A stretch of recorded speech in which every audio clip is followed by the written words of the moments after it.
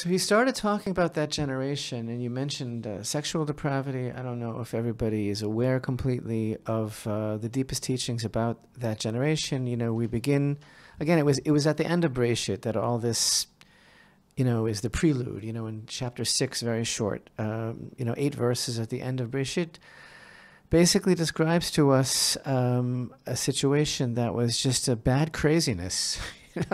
A bad craziness. You had these B'nai Elohim, these sons of God. Yeah, these Nephilim that are walking around. Are they actual angels that were thrown out? Are they people who think that they're better than other people? Is also another opinion, and they're around. And Hashem sees that the wickedness of man was great upon the earth, and every product of the thought of his heart was but evil always. One of the major questions that I don't really want to go to now, because I want to try to address it in our video this week, God willing. But what was this, a surprise? Did Hashem not see this coming? How does that work exactly? The whole concept of Hashem's regret, as it were, that as if, oh goodness, well, that's unfortunate. This is something that really has to be understood. So I want to dedicate some time to that, like I say, and maybe in the video. But the concept is that in 10 generations from Adam to Noah, everything completely fell apart. And basically, all knowledge of Hashem was lost, and the whole world became so totally hopeless that Hashem decided that He had to do a restart. How do we even understand that? Well, the way I understand it, Rabbi, is we can actually sort of pinpoint. Of course, Cain was the problem, because much of the planet was in whatever form it was. I think it was like one big, like a Pangea before the flood. Is that Enosh kind of led us into. I would characterize it that Enosh, who was a son of Seth, and Seth, of course, was born to Adam and Eve after they lost Abel. And if I understand the way that Enosh is explained, is he sort of introduced organized religion, in that he said, it tells us in the Torah, in this Parsha, or is it the previous Parsha, that this this grandson of Adam, in those days, men began to, and it's usually translated as, call out the name of God. Began and actually, to, it doesn't right. mean that they began to, and it doesn't really. What it really means is they profaned the name of Excellent. God. That is such an excellent insight. Hechel. Yeah. And the root of that is Yeah. like chiloni, which means basically secular.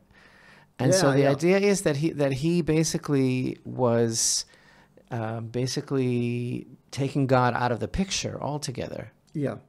They created they decided that God had created the world, and then, like clockwork, which in many ways it does, except that He's completely in control of it always. Their conception of it, introduced by Enosh, was that it was this giant, beautiful machine that God had created, and He walked away and left it to run itself.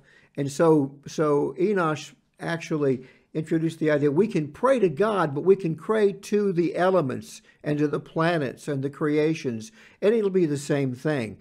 And I don't remember the source, but it was interesting because they said that, and this is what happens when you introduced idolatry. Idolatry, interestingly, is also the first of the Noahide laws against idolatry. When you fall prey to idolatry in a society, then it's like the dice, not the dice, it's like a domino effect. When idolatry is introduced into the thinking, then all of the rest of the commandments begin to tumble. And so the problem with Enosh is that he was very charismatic, and he began to teach the deep secrets that he knew, and that he was then he was tempted by the opposite sex, and that's when the sexual immorality began to be introduced, right?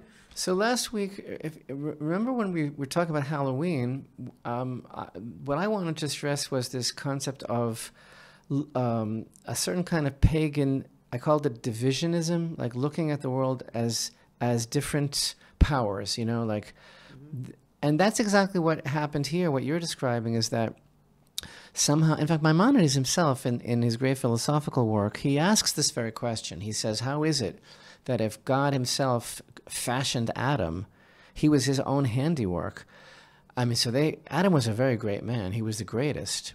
And so they had a very special relationship, and surely that tradition was handed down from father to son. So how is it that in a mere 10 generations, all knowledge of the one true God was lost, and instead, like you say, they were worshiping all these different forces?